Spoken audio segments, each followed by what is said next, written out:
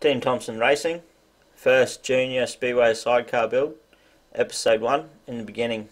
Let's get into it. How you going, guys? Adam, Team Thompson Racing here.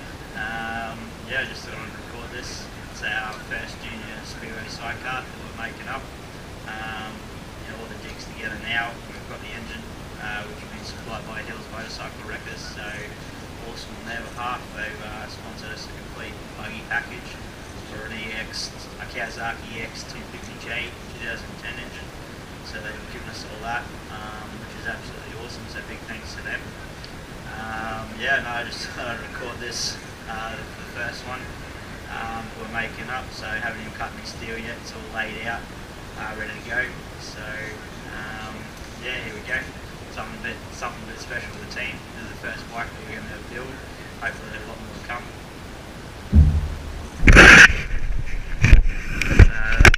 That's all the jig there. That's the engine ready to go. That's all our chrome ollie, all laid out. That's our headstock. That's our rear end. That's our sidecar mount. This is the main beam as well as the headstock angle, which is the first cut we're going to make. Better not cut it actually. It's probably about 9:30, 10 o'clock at night here at the moment, so we'll just measure it up. But yeah, I just thought before we start working on it, say a bit about what's going on. I haven't seen anyone else do any videos on it. I think it's be pretty cool. Okay, here we go. So this is a 2-inch chrome ollie. I think it's wall thickness 65 thou or 58 thou, I can't remember off the top of my head. But this is the main beams made out of this, as well as our headstock. We're going to copy the headstock of our main bike, that one out there sitting in the van. It's 130mm, and then we'll make all the front end to suit that as well. The angle, I think we're going to copy the same as the senior Speedway sidecars. Ours is 33 degrees, so we're going to copy that one for the junior. Don't know how it's going to turn out. Everybody sort of runs a little bit differently, but yeah, this is what we're going to do, and worst comes to worst, we cut it out and start all again, so learn from the mistakes. But so this is pretty much the first measurement we're going to do up. Get the saw out of the road. Our benders and notches for the steel aren't here yet. We've ordered some JD squared ones that we keep reading that they're the best to go with, so that's the one we decided to go with. Hopefully they work out and we build a lot more frames to come. So if people are ever after junior Speedway sidecars, or moving on to eventually senior Speedway sidecars, just give us a bell or drop us an email. But so this is pretty much it. Back again. Yeah, it helps if I have a pen that works the first time, but that's alright, you get that. I'm sure there's going to be much more fun and exciting things later on. But yeah, this is the first measurement that we're going to do up. This is the first cut our team's ever going to do. So that's pretty cool. We think it is anyway. We've got a lot more engines sitting there ready to go for our junior bikes. Our goal eventually is to have 4 bikes on the track, each with different engines in them. We've got one EX250J engine that's sponsored, and we've also got one ZXR 250 engine out of one of those bikes ready to go, and we've also got a Honda CBR 250RR engine under the bench that we want to chuck in a junior sidecar as well. And without new people coming through the sport, it's not going to grow and not going to get any bigger. But that's what we hope to do anyway.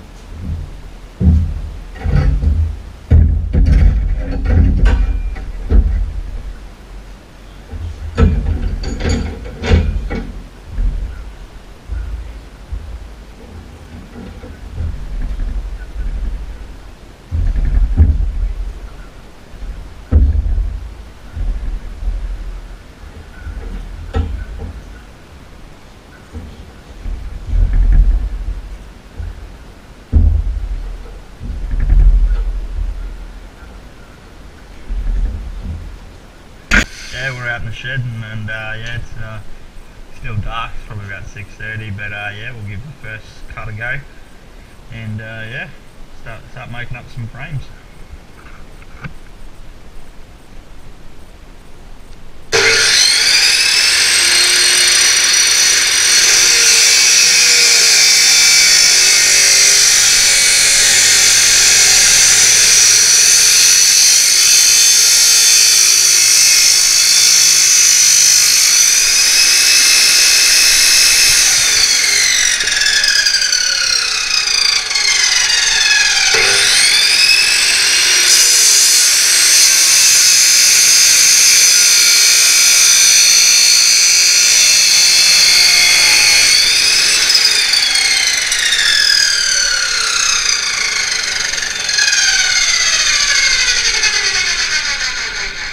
Might have to wear some thicker gloves next time.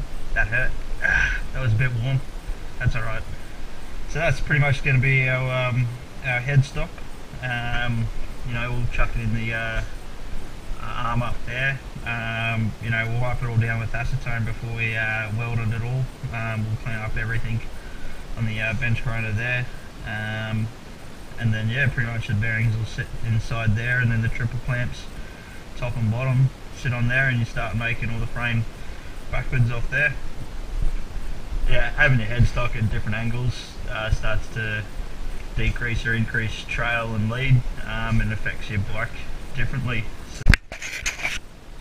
Rightio, so now we're just going to clean up the headstock, get all that shit off there, and then yeah, chuck it up there.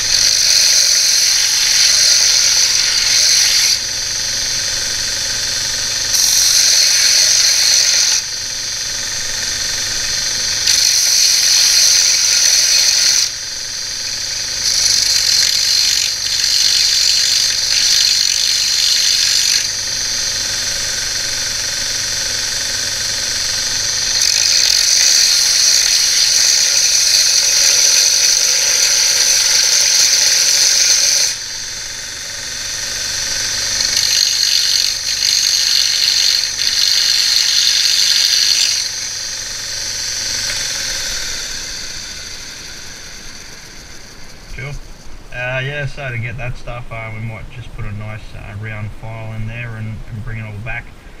This will be all wiped down with acetone before we start welding, before we start doing anything too serious.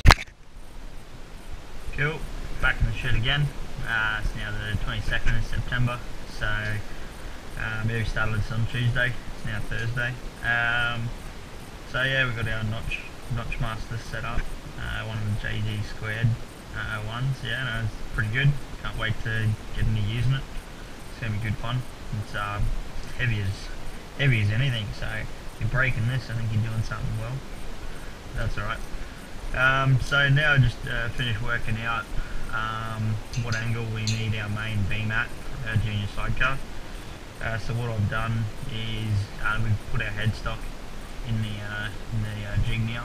So just to get up there, I haven't measured it up or anything or wiped it down, just up there looking nice. What we've done is So just trying to work out angles for the main beam for the junior sidecar, because that'll then affect how much weight's on the sidecar wheel, how much weight's in the centre of frame, your position of your sidecar wheel, how much your bike is tippy, as they want to call it. So what I decided to do is sort of take my main bike at the moment, it's a span frame, and take some measurements off that, and then scale them to about 80% for the junior sidecar build. So not sure what other guys do. I think it's all something a bit different. That's a older school, that's probably late 80s junior sidecar there, so you know it's completely different. They don't even have a bend in the main beam, it's just an axle that's welded on right at the end. So with the new ones, they sort of bend at a position, you get an angle, so your sidecar wheel sits correctly. So yeah, so bit of fun stuff. So I had to go and have a look at what our current angle is and where the bend starts, and little device, mini protractor there. So then we had a look at how far the beam before you start to go on the sidecar axle wheel plate. Then did a bit of math to work out what angles are at what and what heights are needed to pretty much replicate that into a triangle. Working back from there, I wanted to move the bend not on the kneeling side of the sidecar, but on the actual closer to the sidecar axle.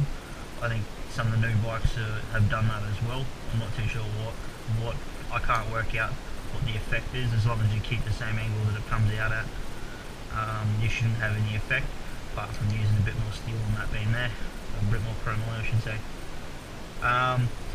So from there, worked out what angle that is, what measurements are needed to have if the beam is straight. So keep in mind those angles that we took, or the measurements that I took, was when the beam was already bent. So to work out how much chromoly is actually needed, the usage, need to work backwards from there. Then to work out the difference in angle needed, had to create another triangle. So if I change the bend, instead of being from that beam there to that beam there, you increase the angle. Therefore you're using a different amount of chromoly as well, if I wanted to maintain the same height that it's currently at.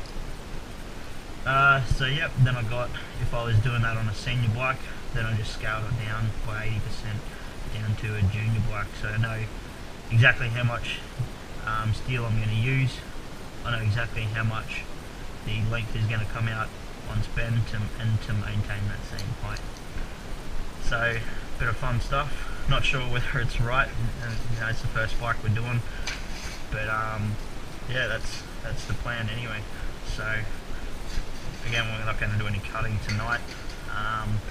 Do some tomorrow being Friday, so I can work on as much as I want. Most of the people around here go away on the weekend, so that's alright for me. So yep, 9917 is doing everything in mil. So 917 is the actual length of steel needed. Yeah, chromoly.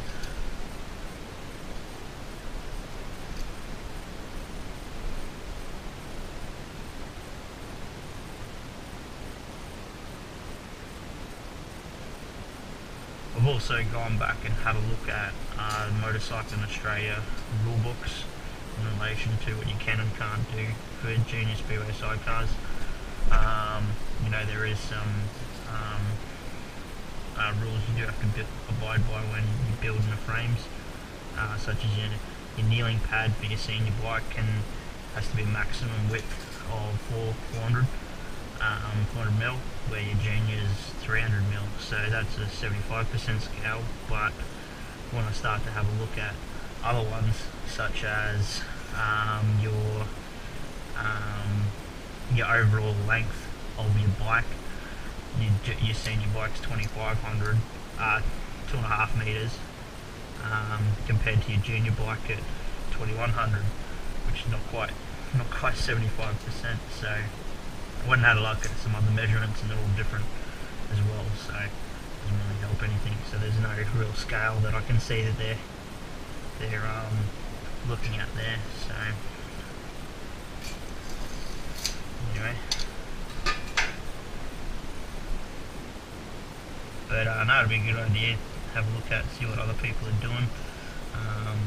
I do imagine there's a lot of juniors that are sitting in sheds that people have done up.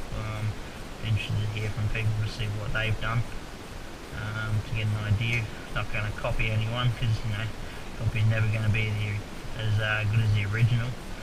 So, but I know it's just good to get different perspectives on why people are doing things different ways. But yeah,